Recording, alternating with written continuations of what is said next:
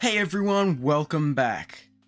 Today I'll be showing you how to find a Mirage Island and how to do it the most efficient way possible. Do you want to do this? Yes, this. I found it! Yes! Woo!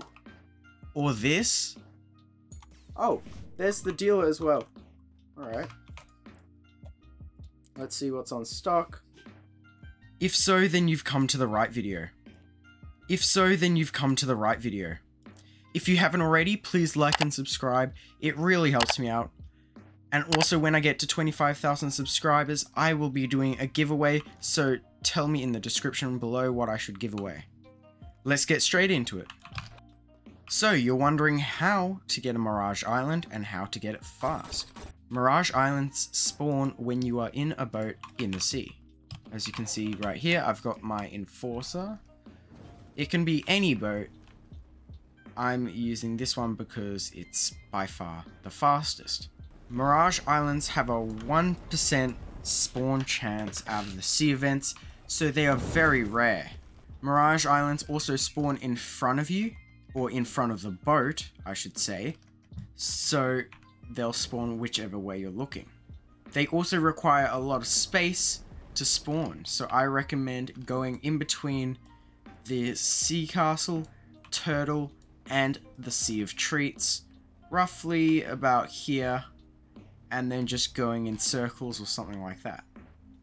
You can either do that in circles, or you can just stay still waiting for it, but then you might leave the server and get kicked after 20 minutes, and you don't want to do that.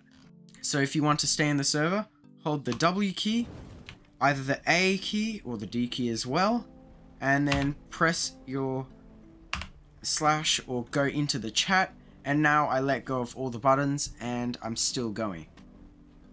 This is how you can AFK for sea events like the Sea Beast, the Rumbling, and the Ship Raids, and also Mirage Island. Now, if you do happen to come across other sea events that I just mentioned, like the Sea Beast, the Rumbling, or the boats, the Ship Raid, then what you are going to want to do is continue going straight away from it, and then let them despawn. Yes, that's right, completely ignore them. If you want to spawn a Mirage Island, then killing everything will make it take much longer. So you'll have to go straight through them, let them despawn, then come right back and continue trying to spawn something.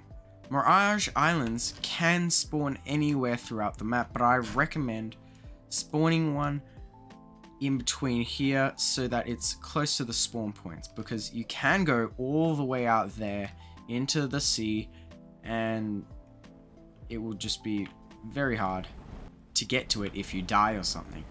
Now, if you are wanting to get race version 4 or the blue gear from the Mirage Island, I've got some tips and tricks for you.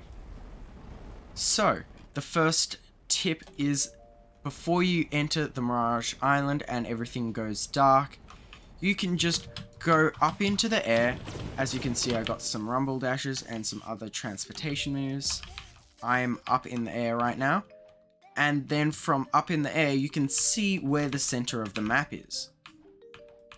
Then you are going to want to go straight towards that and also stand on it, and then zoom in, look at the moon, use your race ability, etc. Now, to find the blue gear, it's going to be basically the same. Because everything is foggy in the Mirage Island, what you are going to want to do is, again, head outside of the fog, head all the way up, and go around the island until you see a really bright blue thing, like a gear, in there. And that's when you're going to want to make sure you know where that is, and then go straight towards it and grab it. That's really the easiest way to get the blue gear. If you enjoyed the video, please like, subscribe, and hit the notification bell to get notified when I make a new video. Thanks for watching, and see you all next time.